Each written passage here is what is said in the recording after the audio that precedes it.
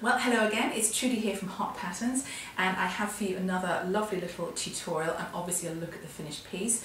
This is for one of our Fast and Fabulous pieces. This is the Coolbox, I should say it again, Coolbox Clutch.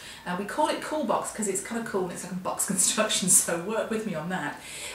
It's a really simple clutch to make. You'll see me making it in a leopard print twill. And I made it in leopard print partly because, well, if you look on Pinterest or any magazines at the moment, leopard print clutches are everywhere. And of course I thought, well, I think we should have one, don't you? So that's what we've got. So there's a few things just to quickly tell you about it before I show you the beautiful finished item. The first one is that it is very easy to make. It's really just flat pieces seamed together.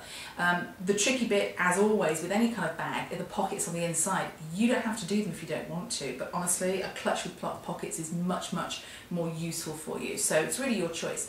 The other thing to tell you, of course, is that you can choose what kind of fabric you want to make it in. Real or faux, suede, leather, short hair, furs, whatever. The normal home deck fabrics, cotton brocade, all that kind of stuff. Really, it's up to you. And it's up to you how firm you want to make it. The one you're going to see me making, I've made very firm interfacing because I want it to literally stand upon its own, and it does. And the final thing to tell you about this before I get on to showing you the actual piece is it's coming in our brand new, super fabulous small envelopes. Oh, I know. These are brilliant. These are so good. Clever Jeremy has managed to retool so that we can now start printing in smaller envelopes. This is brilliant. This is huge for us because you still get the same pattern on the same paper, of course, but because we can get them into smaller envelopes, it means we can keep the prices lower because the shipping isn't so hideously expensive. So, good thing all round, easier to store. They'll still come to you, like I say, on the same paper. Good thing all round. So smaller envelopes, still same Fast and Fabulous pieces. Would you like to see the clutch? Of course you would. Let me show you. This is it. I know, so fab. So you can see leopard print. I've cunningly centered it all up. This has got a front carry strap. I've put some little kind of tags on the pulls there just because I can. You don't have to. It's zippered all the way around. It's got the usual zippered pocket, foam pocket and small pocket on the inside. You'll see me making them, and I'll talk you through how to make it as well. Now this one, you know, it's in the Fast and Fabulous range, so it's not going to take you a long time to make. I would say probably took me, including cutting, maybe 2.5, maybe 3 hours because I was fiddling around with interfacing and kind of making sure I got the right one. So yeah, it's really not a long one, it's really not a complex one. You're going to love it, and if you use a foam interface like this, it does stand up on its own.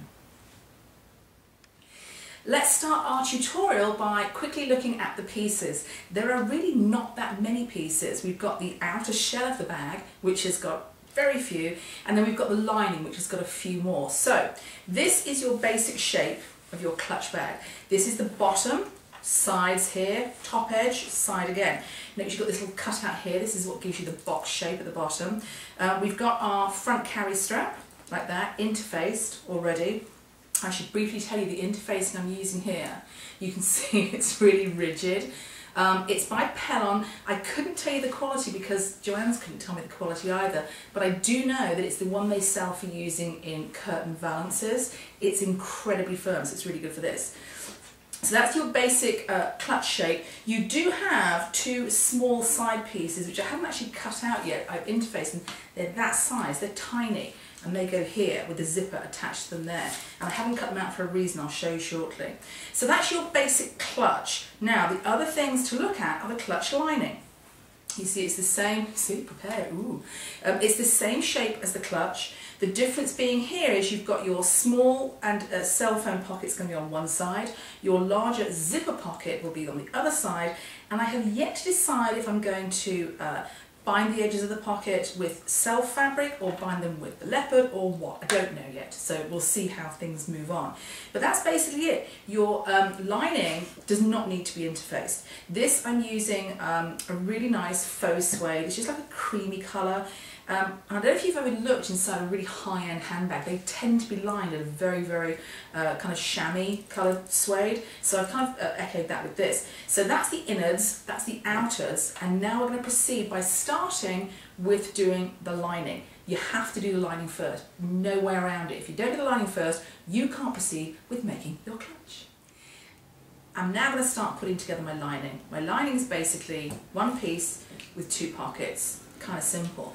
One of the pockets has a zipper, and I'm going to use this vintage zipper that I discovered in my stack. I've got a lot of old zippers in there, mainly because it's a really, really nice colour, and mainly because I really like it. It's one of those kind of delicate nylon ones. It's really nice. So it's going to be really, really good for the zippered pocket here. It's a little shorter than I would normally use, but I'll show you how I get around that in a moment. And then, as I said previously, I'm kind of humming and hawing over how to edge the top of this cell phone and small pocket. When it's done, you're going to have like a pleated bit here, pleated bit there to accommodate the cell phone pocket, and the rest just sits there. So do we edge it with this? Do we edge it with that? I don't know. I'm going to say we're going to try it with the faux suede and see how that works out. You never know. Okay, so I'm going to go ahead and I'm going to pin up what I need to do. I'm going to pin up or I'm going to actually sew a part of this seam together. I'm going to pin this up and get it ready and show you the bits before we start actually sewing things. So I started by preparing my pockets for my lining, and the first one I'm doing is the zippered pocket, just because first one I'm doing, no other reason. And what I've done is I have sewn the top and bottom together, leaving this opening here. You can see that that's where the zipper's going to go, and I've pressed the seams open on the back like this. Now if you were using a normal lining, I'd have you baste together that opening before you pressed it, so you've got a really nice edge. But this is a faux suede, and the thing with faux suede and faux leather, just like real suede and leather, is once you put a needle or a pin into it, you've got a hole. The hole's not going to go away, it's not going to heal up. So I avoid, wherever possible, pinning this stuff wherever I can. And when I have to hold things together, I use things like this, masking tape, you know, that you'd use with your painting wall, because it's paper and you can kind of fiddle around with it much easier. You can sew through it as well if you want, just rip it off, it's really easy. So, got this done, and now I have to centre my lovely zipper up behind it. So what I'm going to do is plop it down on the right side's facing me, and just kind of decide where it needs to be. It needs to be kind of, I'm going to say kind of there, and then kind of slide it in. Now I'm going to centre it up. I will show you this close up in a moment. I'm going to centre it up so that each edge of the coil is right up against the seam. So let me do that and tape it across the back, because there's no point you seeing me fiddle around with this, and I'll bring it right up close so you can see how it should look. Now once I have taped the zipper to it, this is what the front looks like. So it's still got a nice kind of neat opening. The zipper pull is at this side, there it is there. On the back, sadly, it looks like a really bad kind of DIY project, but that's okay. The tape's going to hold it while I sew it. Now here's how you do it. When you're sewing it, and I'm doing this without the machine in the way so you can see what I'm doing, your big bit of fabric's going to be on this side, and your needle's going to go down here. As you sew it, go through here, and as it gets to the bit you're about to sew, just pull the tape away. You're going to end up holding it with your fingers a little bit, kind of like that. That's perfectly okay. What you don't want to do is rush this. This is a one-hit deal. You can just do it in one pass. But what you're going to do is you're going to sew basically a rectangle all the way around the zipper, as close to the zipper teeth as you can, but you don't have to get, you know, right up near it. And the whole point of it is you have a nice clean zipper opening, and it's going to look really, really nice for the inside of your bag. Okay, so I have now sewn this on, and I know I should have kind of got Jeremy to film me while I'm doing it, but I have to tell you, doing all this I'm always very nervous. It's like, and just having a camera as well is too much. However, here is the result. We've got it sewn in, and here is it on the back with two pieces that I rather foolishly didn't pull out of the way. So let's see if we can just pull them away now, because I think we can. It's just paper tape, and the truth is, I could go in the washing machine or get rid of it, she says, hopefully.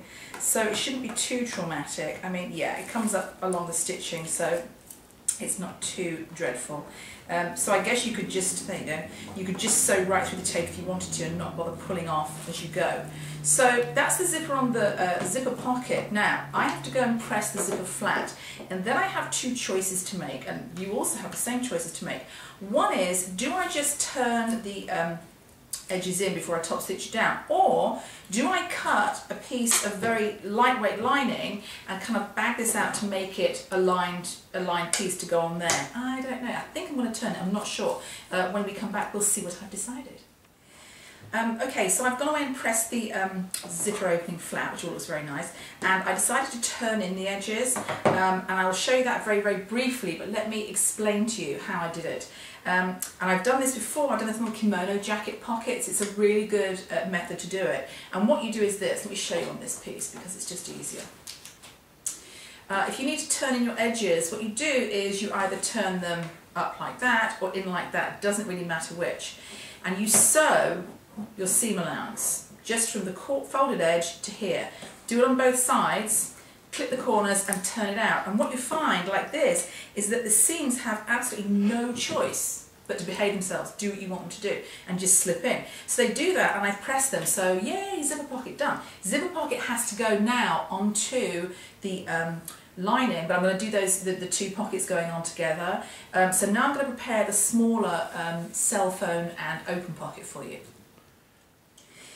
Okay, so in order to complete my cell phone and small pocket, I've decided to bind the top edge. So what I've done is I've sewn it on right side of the binding, the furry side, the suede side of the binding, to the wrong side of the pocket, and then I've graded down, or I've trimmed down the seam allowances because it's going to get bulky otherwise. And here is what I'm going to do. I'm going to basically just fold it over like this, and I'm going to stitch along here right by the edge. Do you not see the stitching? That's perfectly fine. That's my top edge finished, and then I'll show you what I mean when I say that you fold the bits in and kind of do a little stitchy thing to give you a nice sharp corner. There's my binded edge looking rather lovely, and so now I'm going to do the bit where I turn the edges in, and because I've bound this edge I can't do it that way. It's not going to work, but I am going to do it this way. So I'm going to turn this up, I'm going to do my little stitch bits here, and then I will show you how it looks, because you can just clip it and turn it out. So hold on a second. Okay, so this is what I've done. Folded it up and stitched it from the folded edge down to here. I've done the same on this other edge. I'm going to clip the corners off and turn them out, and I'll show you what it looks like. That's what I mean by clipping the corners off. See, it's diagonal. And then when you turn it out, it looks like this on the inside. Now I haven't pressed that, I've just turned it, but you've still got a nice kind of sharp angle there, really nice and squared. That's what you want. And now you can see that I'm back to kind of my little crafty project here with lots of masking tape. Of course, if you are using a normal lining, a woven lining, you go ahead and pin. You're not stuck in the masking tape hell that I am at the moment. So I am basically ready to apply my interior pockets. This is the large zippered one, and I've just laid this down, obviously with the edges folded and pressed under, and I've kind of taped it there and all the corners. And when you sew it, you're going to kind of just, you know, make sure it's all straight, it's all sitting as it should, and it's really a matter of eyeballing it and making sure it sits properly. So that's that one. That's kind of easy. That's just a straight round, no problem. This one's slightly more interesting. Not particularly complex, you just need to know what you're doing. So I've put this down, and I'm going to be sewing. I'm going to start at the top here, down to the bottom of the pocket, along here, and I'm going to stop there. I put this and that there for a reason. I'm going to sew up this line here to the top, and then I'm going to sew a line on this edge all the way down, leaving this bottom bit free, because that's the bit that holds the cell phone, and that ends up having a pleat. I'll show you at the top edge, kind of pleats there like that, but I need to do those lines and that one halfway across the bottom before I can do that one. So I'm going to go and do this one, and I'll show you what it looks like before we do the bottom, and of course that's just all the way around.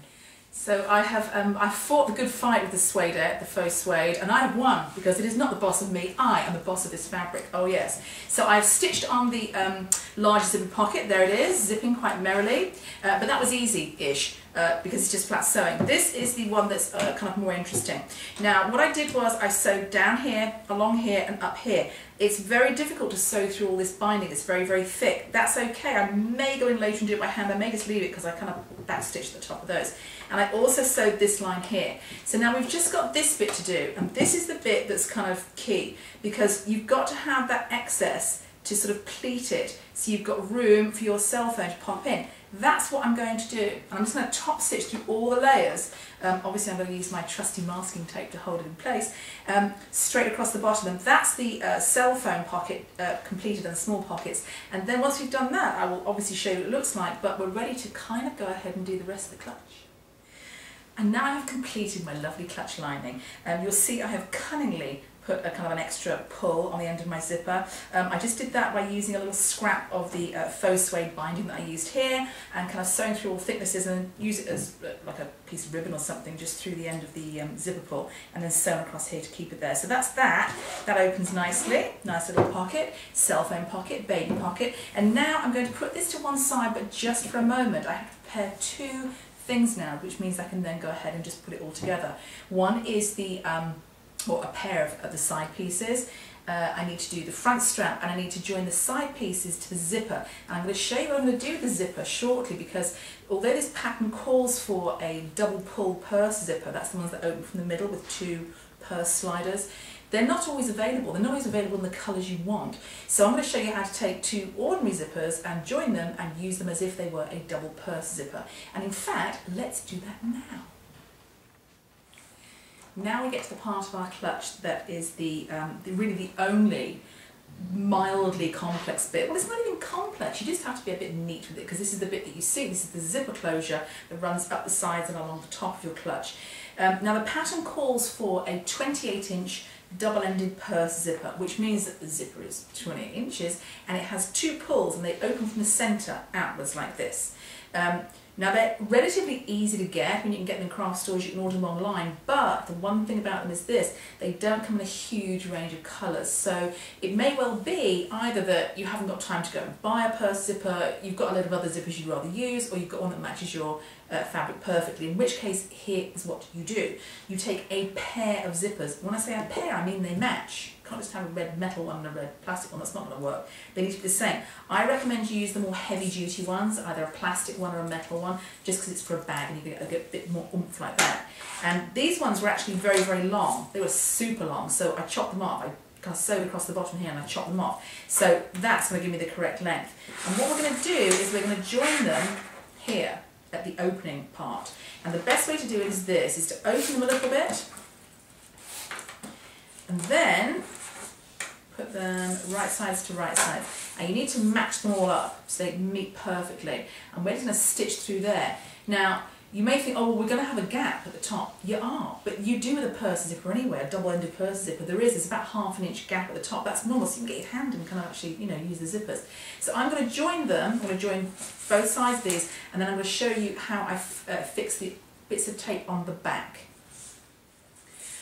Okay, I have joined my 2 zippers. I'm going to come right over the moment to the camera and show you the rear side of this so you can see what I've done. What I basically did was I just joined them, kind of right side of the zipper to right side of the zipper, straight across, and I opened them first. That's kind of key. I find it a lot easier. And just to be sure I got them all the even size, I pinned like a crazy person. And then I trimmed back and I top stitched down the seam allowance on the back. I'm going to come up and show you it right now. Now, I did the bobbin thread, I kept it in cream so you could see this. See, I've flattened the seam allowances there and I've just top stitched them down. So on the front, it looks like this. You don't see any stitching. So you have got a little opening here. This is perfectly normal for a purse zipper. Nothing to worry about at all. That's what it looks like there. And that's what we're going to use at the top of our clutch.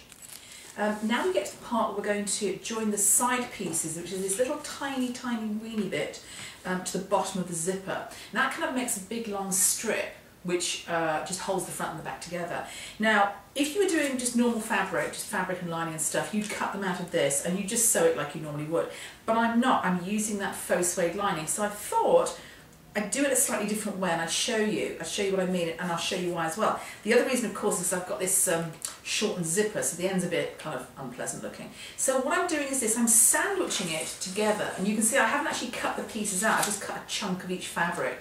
There's my fabric and there's my lining. And I've sandwiched this together, right sides to right side, with the zipper between them. And I'm going to be sewing across the bottom here. And what I will end up with is that. Okay, a nice neat piece on the outside, and we'll also have a neat edge on the inside. And then of course I'll trim off down here so it matches up with the zipper.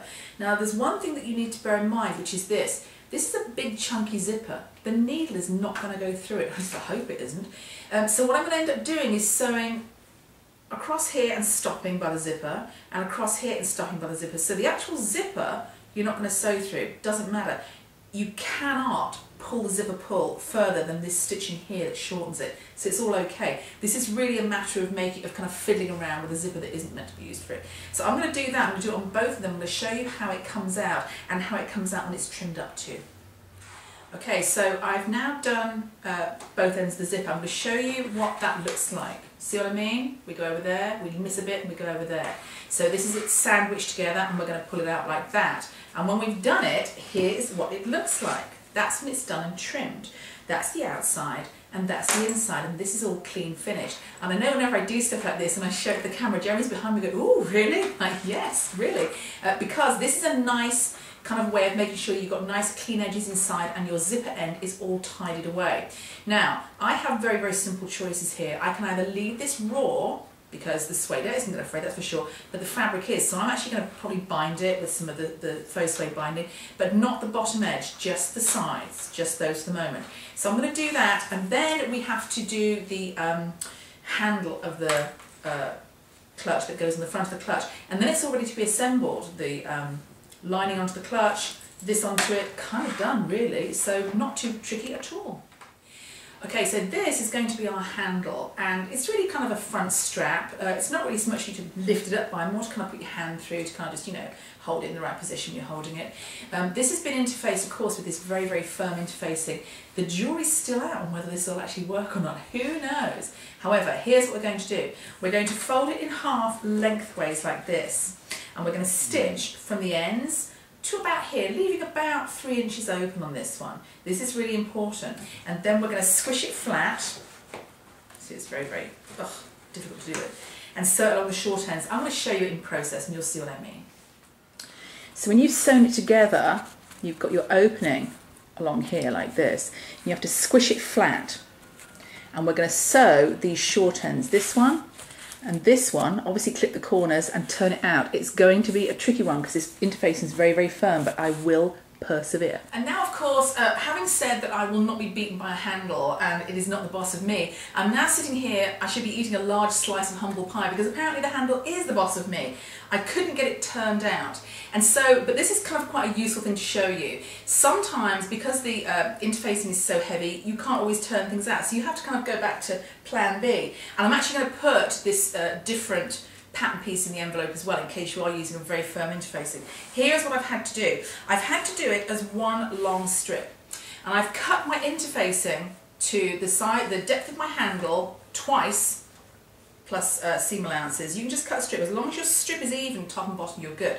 And then I've obviously fused it onto my fabric, and on this side I've glued down the seam allowance, just really with just some like glue stick, just to hold it, because I just don't want to pin it. I'm going to do the other one, I've just left it there so you can see it. I'm going to do that one, and then I will show you what I will do, because the key with this handle is it's got to have a perfect rectangular finish. You can't have like corners going off, it will look really nasty. So the whole point of it is to have it slick, slick, slick. So when I've glued this down, I'm going to show you what I'm going to do. I'm just going to fold it in, do one seam, and then flatten it, and that's going to be it. So I'm going to go and do that, and then I'll show you. Okay, so there, by the magic of Elmer's glue stick, we have our handle ready to be folded up and stitched. Here's what I'm going to do. This is the right side. Clearly, that's the wrong side. I'm going to fold it in half like this and stitch across here and obviously press it open. And then it's going to be turned out and flattened so this seam is in the centre at the back. When I've done that, I'm going to show you how it looks, and I'm going to show you as well the stitching I'm going to do. It's dead easy, a little bit of top stitching, and the handle's ready to go onto the bag. Okay, by the power of modern technology, we now have a handle. That is it before it's stitched. You can see we've got the centre back seam there. I've clipped away a little bit at the seam allowances just to give myself a fighting chance of getting the top stitching done. Now, you can't see on here because we've got a very printed fabric and I've only marked very lightly, but on the pattern there are very clear markings for how long your top stitching should be, where it should start and finish on your handles. And you need to do that first before it's attached to the bag. When it's attached to the bag, you're going to kind of continue on the row of top stitching into a square shape here, but the whole point is you do the top and bottom rows of it first and it's ready to go on. So I'm going to do those and then I will show you how you position it on the bag front. So now finally I've got the handle done. I'm so pleased, can't tell you. So that's how it is, very, very rigid, and there's the seam at the back, and we've got a little line of top stitching here. So it's certainly, you know, sturdy enough to hold it by. Not that you hold a clutch by this, but you're going to put your hand through it. And once again, you can't see, but I can. I've got my markings. These are markings that are on the pattern. They're very clear. They say these are the strap markings. Mark them on the fabric side only, not the lining. So you're going to plop them down. And you can see I've cunningly matched my leopard print because that's how I roll. And what you're going to do is basically sew along here, up here, along there and down there, square on each side to complete it. You need to be joining up with your top stitching here, so it's easy peasy to do. In order to do that, I'm actually going to put a little roll of tape behind the handle. Hold it in place. It's so stiff now you can't get a pin there. So sticky side outside, like this, to make a roll that sticks all the way around, and just plop it on there, and then you can position it where you want to, and it'll stay where you put it. Are you impressed? Are you very impressed? Very impressed. Are you impressed as well, Jeremy? I am. I'm very pleased to hear it. Okay, so I'm going to do my little squares around there, and that's the basic front of it done and ready to put the whole bits and pieces together.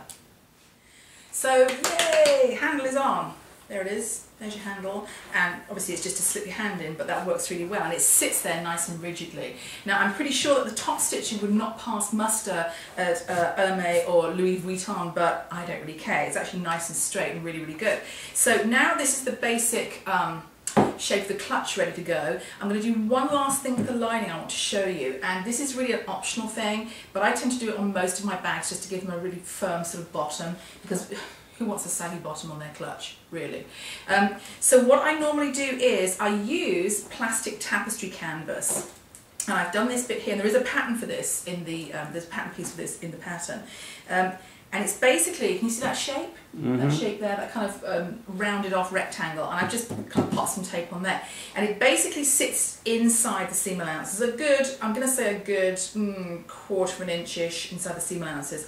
I'm going to just stitch this on all the way around here. You'll only see the stitching on the lining, and then I'm going to baste the lining to the clutch, wrong sides together. I'll show you what that looks like when it's done. Alrighty, so I've now basted my lining to the body of my clutch. Now here's a couple of tips for you. First of all, this fusing, this interfacing is very, very rigid. It does not distort. It's kind of like a brick, to be honest with you, but that's a good thing for a bag like this. Your lining, of course, being a more fabric-y type piece, it does distort. It kind of twists a little bit. That's okay. You want to follow the interfacing. That's the bit that never changes. That's the bit to go by.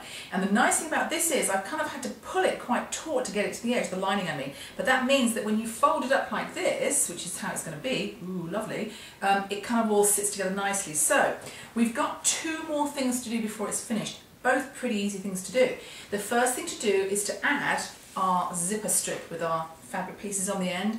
That's where that fabric piece is going to be when it's finished. So what you want to do is this, you find your centre, lucky for me, I've centred it up here, I mean I've put a little notch, but that's that. And oh yes, I've put my little fabric pulls on my zippers. And you pin it in, so you pin it all the way around. There's a notch on the side here that has to match up to this. So you do that on both sides, and then sew the zipper in. When you've sewn one end of the zipper in, one side of the zipper in, you're going to find it easy when you sew the next one to undo the zippers. Trust me on this, otherwise you're going to have this really tight little kind of tube of fabric to sew, and you're battling it with the interfacing. So, put your zipper in all the way around here, and I will show you when I put in one side of the zipper, how it looks, and then I'll show you when I put in both sides, and then you've just got one little twiddly bit to finish. Okay, so now I have wrestled quite merrily with the zipper and the clutch. It's actually not that hard to do because it's just one complete pass. Just bear in mind that you are dealing with lots of interfacing and it's quite stiff, so just take your time. I've used a number 3 stitch, which is kind of, you know, medium big, not massive, but anyway. So I basically just run it around the edge. That's the one side of it. Now at this point you have to make an executive decision. Are you going to top stitch along the edge? Are you not? I probably am. I just want it to kind of hold down really, really well. But because the, I'll just flip it the other side so you can see it. I'll end up top stitching it like that, which means what I'm going to do is I'm going to go in and trim off as much as I can of the innards there, so that the when the zipper is top stitched down, it's kind of all tucked away and it's all nice and neat. So I'm going to do that first. I've done one side of the zipper, top stitch it. I'll go back and do the other side of the zipper, and you do that by opening them like this, because otherwise life's going to be a bit tricky. It'll be much easier that way, and top stitch that, and then we're ready for the last bit. It's 2 little seams, pulls the whole thing together. Okay, so I've put the zipper in on both sides, and I actually did a little bit of top stitching, and I decided I wasn't going to do it. I didn't really like how it looked, but that's all okay. And I have to make a decision here on how I'm going to finish these edges. I could use pinking shears, I could overlock them, I could bind them, I could just trim them off and leave them. I'm not sure what I'm going to do yet, but in order to finish this so you can see it, I'm going to just leave that for a moment and I'll come back to it. Now, here are the bits at the side. You've still got a hole at the bottom. Okay, 2 holes like that, and this is how you finish it. You basically flatten this like this, okay, you see that? And you just sew right across there with the sound effect, clearly. Straight across there, clip your seam allowances and turn it out, and there you'll get your box shape. So that's how you finish it with those two short seams. So I'm going to do that on the basis that I'll go in and trim off the inside edge of the zipper later, and I'll turn it out and show you how it looks.